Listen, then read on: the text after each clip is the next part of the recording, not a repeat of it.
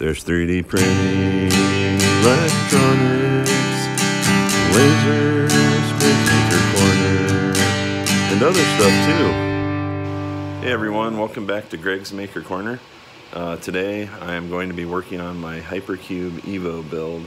So this is something that I've been wanting to do for a while. I recently sold my Prusa Mark III and just wanted to kind of upgrade to something a little more interesting.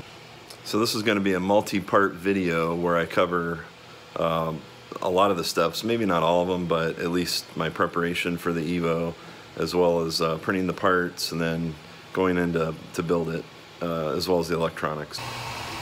Here's my Ender 3 printing some parts for the Hypercube Evo, or Evolution. As you can see, it's a fairly high temp PET G, but you want PET G and you want it about anywhere from 30 to 50% infill, so it's strong enough for the printer, and that's based on the Thingiverse page. Here's the actual filament that I'm using. HD red glass. This is the last of some of the Maker series filament. I like this filament pretty well. I hope I have enough of it. I think I will. And over here I've got the CR10S also printing. So this is a gray PET G. This is from Inland, so it's a little more recent. One of the things I did have to do before I started printing this PET G is I had to put it in my little e-box dehumidifier over here. And that allowed me to dry it because I was having some problems printing it. The quality just wasn't really good. So this is just the beginning stages. I just got my order in and I'm looking forward to printing this, but a lot of these prints are going to take probably 10 plus hours, depending on what I'm printing, because I am going fairly slow, about 60 millimeters per second. But that's because I just want it, these parts to turn out as good as possible and hopefully last a long time. And you might have noticed with the colors, I've got gray, and I've also got the red. That happens to be, or scarlet as they call it in the Buckeye land, so scarlet and gray. And I think I'm going to name my printer Buckeye once I get it, so we'll see. And here's how I'm dividing up the batches for the parts.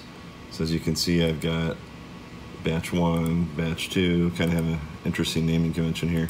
I could have done probably bigger batches, but just to help mitigate risk of a print failure, I decided to break them up into smaller batches. So right now I've got the first batch done, and I'm on the second batch. This is being printed in red. This is the first batch, which is being printed on the CR10. So both of these will be on the CR10, and then these will be kind of mixed. So with any luck, I'll have them done in about 2 to 3 days. This is the spreadsheet from the Thingiverse page for the Hypercube Evo.